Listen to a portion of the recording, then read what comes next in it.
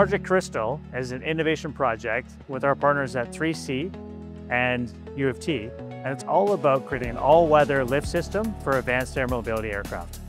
So lots of vertical takeoff aircraft, including traditional helicopters, can't safely fly in icing conditions because the parts are very susceptible to icing buildup, whether that's the rotors or the exposed systems. In the case of our Cavorite X7, the wings close, and that keeps the critical systems safe and contained from the weather.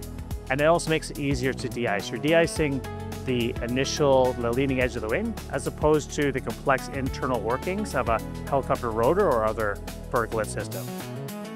The partnership with 3C and U of T really brings a lot of their knowledge and specialty to the project. Horizon Aircraft, we're experts at building and designing our eVTOL platform. 3C brings years of knowledge on certification, as well as the icing systems that really make this system come together in an operational way. U of T has a research lab that's developing world-leading technology that help in this sustainable aerospace system.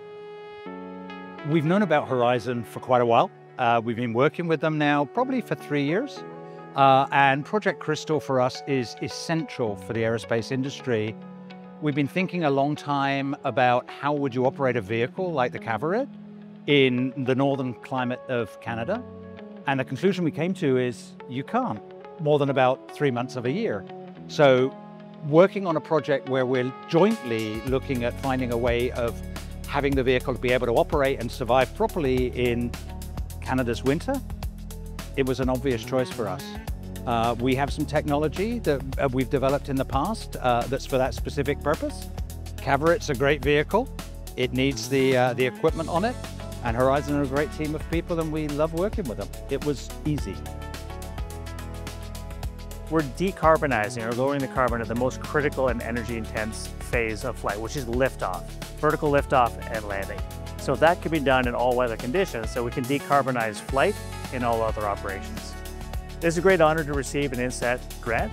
When the INSAT program was first announced, we saw it as a huge advantage for Canadian aerospace companies, and it's really meant to help develop Canadian technology that applies to Canadians, but also applies to the rest of the world. So we're honored to be a part of this, and we've got some fantastic partners to work with. The intention of Horizon is to certify for flight and known icing. This project is a significant step forward towards that goal. This project itself does not create that certification environment. Certification does not have to do with this INSAT Project Crystal, but that's the eventual goal of the program that this early technology unlocks.